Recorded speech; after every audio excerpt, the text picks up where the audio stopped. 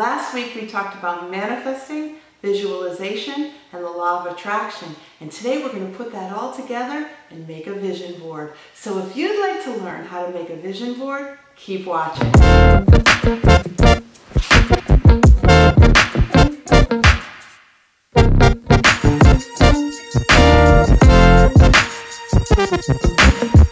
So what is a vision board? Well, a vision board is a visual representation of your goals and dreams. It's important that we have a visual representation of this. It is a well-known fact that you are 42% more likely to reach your dreams and goals if you write them down.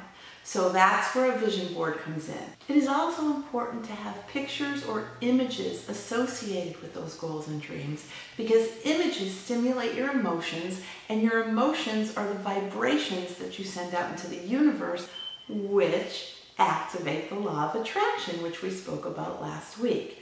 So how do we start? Well, I think the first thing you need to know is, what are your goals and dreams? You need a clear-cut vision of what it is you really want. And I think that's why sometimes we don't manifest those. We have conflicting dreams and goals. We don't know how to get where we want to go. And it's not clear. And if it's not clear for us, then we're sending mixed vibes into the universe, and it's not going to provide for you. So one of the things you need first is a list of your goals and dreams, and then we can turn that into a visual representation. Once you get that list, you need to cut out photos, images. They can be from magazines, they can be printouts, they can be pictures, and some positive words to go along with it. Some of the things that I want to manifest into my life are: I want to be a stand-up comic, I want to bring love into my life, I want to travel more, I want to continue to have a good relationship with my son, and there are some more. So what did I do? Well, one of the big things I want to do is I want to go back to Southern California. I lived there for 3 months in 2003. July 10th, 2003 was a very momentous day for me. It was the day I fell in love very deeply with the state of California. So on my vision board, along with this that says State of California, I'm going to have some pictures of some of my favorite places in California, which are Corona del Mar, Little Corona, and Newport Beach. They're mixed in there. And they will all be on my vision board in a moment. And then in addition to that, one of the things I think we fall short of is we just put these pictures up there and we have these dreams, and it's not really with intention, it's not really with a plan. So one of the other things that I think are important that a lot of other vision board creators don't put on their vision boards is, what are you going to do to get that goal? It's not, like I said last week, it's not just about wishing and it's falling out of the sky. It's about putting yourself in a position to reach those goals. I want you to think to Facebook, and you know how Facebook has those memories that they show you every day, like what happened 3 years ago or what happened 4 years ago. And if you look back and you see a statement that you made, like, I can't wait to go to this place, or I'm looking for love, or I'm looking for this perfect job, and you see that the date on that was 5 years ago, and you look, and did you achieve that goal? Did you find that love? Did you make that change in your life? I bet you more than half of you will find that you didn't make that change, because putting it in a Facebook status, you're not going to see that daily, so you're not going to hold yourself accountable. So I think it's important to hold yourself accountable. And every day, everything you do should be moving you one step closer along the path to that goal. If you're standing still, you're really just going backwards. Remember, being in your comfort zone, it's deadly. Nothing will kill you quicker than complacency. So the first thing I did was I collected categories, and I printed them on Photoshop. But if you don't have Photoshop, you could just jot these down on paper with crayons or markers or even a pen. It doesn't have to be pretty, but the more visually interesting you can make it and yet keep it simple, the more likely it is to stimulate you, get your emotions going, and have you send those vibrations into the universe. So I collected, Southern California, good continued relationship with my son, health and longevity. I want my YouTube show to be successful. I want to continue to have good friends and make new good friends. I want to manifest love into my life, and I want to travel. Once I got those categories ready, I went and got some pictures. Now, I didn't get pictures for every category. I'm going to have to get some pictures of the type of person I want to manifest in my life and some things about health. I collected 3 images of beautiful Southern California because that's one of my big goals, is to at least visit there in the next year and move there in the next 2. So, big goal for me. Been trying to do it for 16 years, but I had other obligations and now I'm pretty free, so I'm free to go. The next thing is that I cut out a picture of me and my son when he was a teenager. Him and I are really good friends, and I want to continue that. So I needed to include that on my vision board. Oh, and comedy. I forgot to do that because that's a big one for me. So for comedy, I have a photo of me that I photoshopped standing in front of the Funny Bones brick wall because it is my goal to do a stand-up set, a 5-minute stand-up set before the end of the year. So I'm working towards that goal.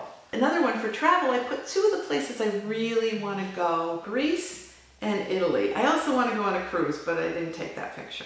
For each category, something that other vision board creators don't do, I wrote a list of the steps of how I was going to achieve those.